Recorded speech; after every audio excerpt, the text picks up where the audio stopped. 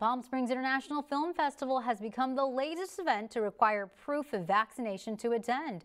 It will require all attendees, volunteers, staff, guests, sponsors, media, and vendors to show valid proof of full vaccination in order to enter venues and events.